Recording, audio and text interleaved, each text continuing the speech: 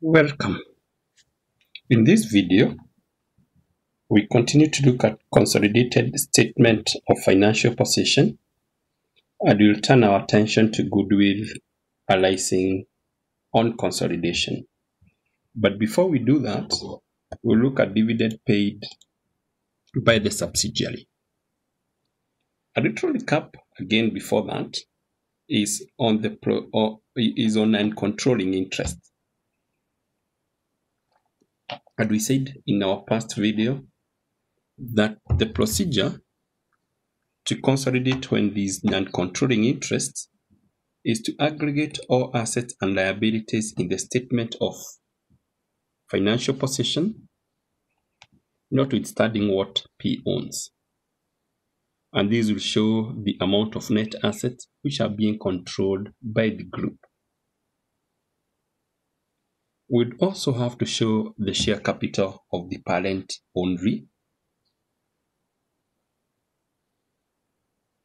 Then the balance of subsidiaries reserves are consolidated after cancelling out any intergroup items. And thereafter, we calculate the non-controlling interests share of subsidiaries net asset, which will constitute of share capital and reserve. We also have issues where goodwill could arise, where dividend could arise. When a subsidiary company pays a dividend during the year, the accounting treatment is not really difficult. Suppose S company, a 60% subsidiary of P company, pays a dividend of shillings 1,000 on the last day of its accounting period. In total, reserves before paying dividends stood at 5,000. There are certain things that you need to know. That shillings 400 of dividend is paid to the non-controlling shareholders. How do we arrive at that? It's 40% because the parent is owning 60%. The non-controlling interests will only own 40%. So it's 40% of 1,000, which is 400 of the dividend is paid to the non-controlling shareholders. The cash leaves the group and will not appear anywhere in the consolidated statement of financial position. The parent company receives shilling 600 of the dividend. That is 60% of 1,000, and the debit cash and credit profit and loss. Of course, it's the subsidiary who should, it's the parent who should debit cash and credit profit and loss, and these will be cancelled out on consolidation. The remaining balance of retained earnings in S company statement of financial position, the 4,000, that is 5,000 minus 1,000, will be consolidated the normal way. The group share, which is 60% of 4,000, 2,400, would be included in the retained earnings in the statement of financial position, while the non-controlling interest, 1,600, is credited to the non-controlling interest account, interest account in the statement of financial position. Let's now turn to goodwill. And goodwill is the excess of amount transferred plus amount of non-controlling interest over the fair value of net assets of the subsidiary. And basically, how we compute goodwill is that we take the consideration transferred, usually the amount that the parent has paid to acquire the subsidiary. From that, we less the net assets acquired by the subsidiary, and the net assets would constitute of ordinary share capital, the share premium, and the retained earnings on acquisition, which sometimes we refer to them as pre-acquisition profits. So when we add those items, we'll arrive at that figure. And when we less the net assets acquired from the consolidation transferred, would arrive at what we would want to call goodwill. But this presupposes that the parent owns the entire of the subsidiary. Things would be different if there was non-controlling interest, right? But we shall show how to do that. To begin with, we'll examine the entries made by the parent company in its own financial statement. When the company, the parent, purchases shares in the subsidiary, of course, it will debit investment in S, which is an asset. If the asset was worth 60,000 with 60,000 and credit bank with 60,000 there, but we are assuming it only bought shares worth 40,000. But what shall it credit? What shall happen?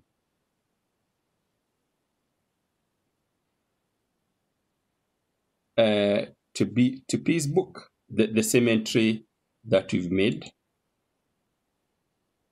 Now, when the directors of P agree to pay 60,000 for a 100% investment in S, they believe that in addition to its tangible asset of 40,000, S company must have intangible assets worth 20,000. This amount of 20,000 paid over and above the value of tangible asset acquired is goodwill arising on consolidation. Again, we have goodwill when we pay more to acquire a subsidiary than it is actually worth. When on consolidation, we use our normal consolidation procedure, and the 40,000 share capital in S company statement of financial position is cancelled out with against the 40,000 investment in S in the statement of financial position of P. And this leaves a shillings 20,000 debit, which will appear in the consolidated statement of financial position as goodwill arising on consolidation.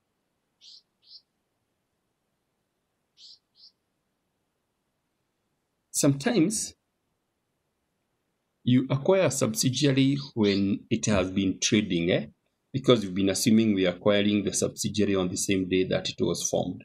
But what if it has been trading and it has made some profit? The profit that it has made before it was acquired are referred to as pre-acquisition profits.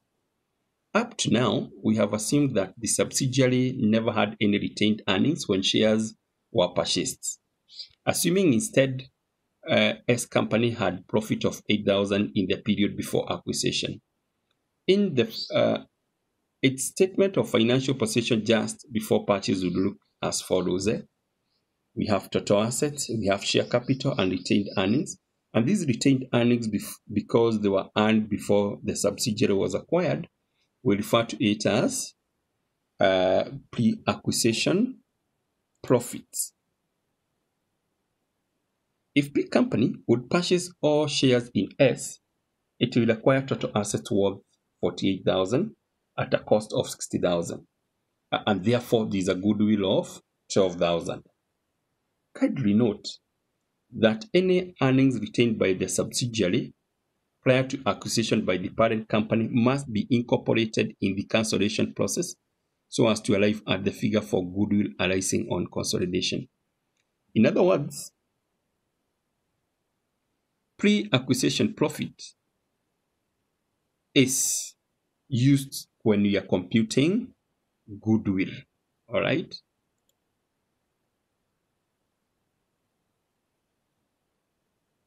And we do not aggregate them when we are preparing the statement of financial position for the group. Only post-acquisition profits are retained. All right, we shall see that.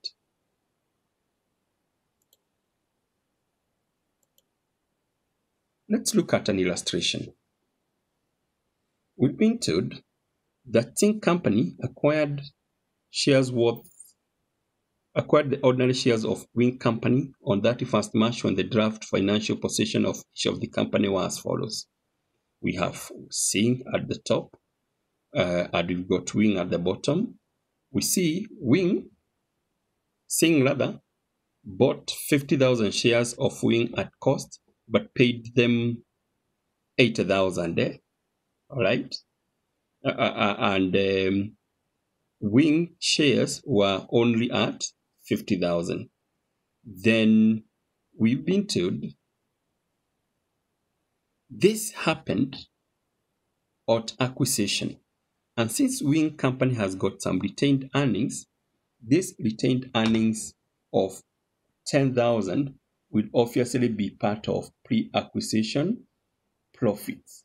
So how do we compute that? How do we compute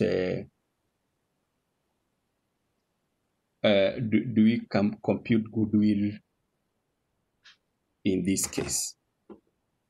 So first thing we said is that this investment must cancel out with that. But you see, we paid more, and the net assets that we acquired are actually 60,000 there. All right. So because we'd have to compute goodwill, and how we compute it first in our workings, again, I show you the formula that we say the goodwill computation pro forma. Consideration transferred, in our case, that would have been 80,000. Ordinary share capital of the subsidiary, which we've been told is 50,000, and then the retained earnings, which is 10,000, our pre-acquisition profit. This firm does not have any share premium, and therefore, if we sort up those figures, we'll see that we end up with a goodwill of 20,000. So when we apply this to our example, the workings will look like this. Consideration transferred is the amount that we paid, 80,000. Net assets acquired are represented by the ordinary share capital of S, 50,000, and the pre-acquisition profit of 10,000. Therefore, the net assets total is 60,000. And when we less that from consideration transferred, we end up with goodwill of 20,000. And from there on, we can consolidate. We simply add up those items that we can add up. The only thing is that we shall show our goodwill, which we worked on, and then we only show the share capital of the subsidiary. But would have to be a little bit careful on the amount that we show as retained earnings. Notice the retained earnings, we've not added them up. Initially, the parent retained earnings were 45,000, and the retained earnings of the subsidiary are 10,000. You notice we've not added these two retained earnings together. And the reason for that, this retained earnings is part of pre-acquisition profit. Profit that was formed before the subsidiary was acquired, and therefore it cannot belong to the subsidiary. We don't add it, but we use pre-acquisition profit in computation of goodwill. But it doesn't form part of the retained earnings of the parent. That's why our retained earnings here, we are only showing for the parent.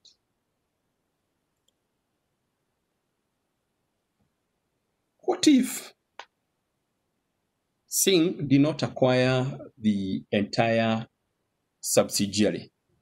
Sorry for that.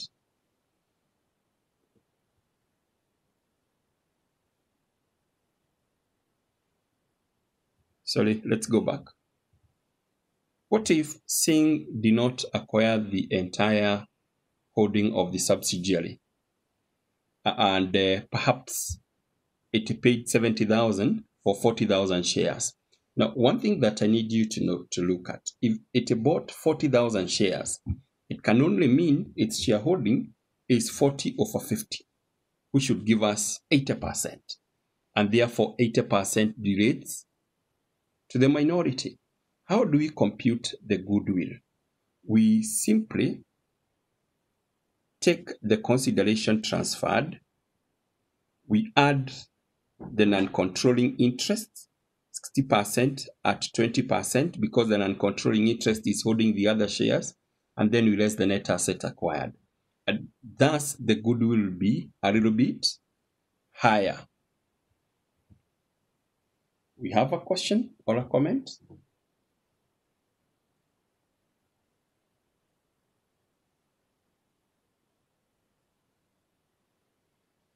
On this video, then, we'll stop there. The next one, we'll look at non-controlling interests at fair value. We shall make reference to this particular question. So do not forget. You'd have to go over it again and again because we'll make reference to it. So for now, please like the video, subscribe, and share it with your contact. Thank you. This has been Moya Kehuba.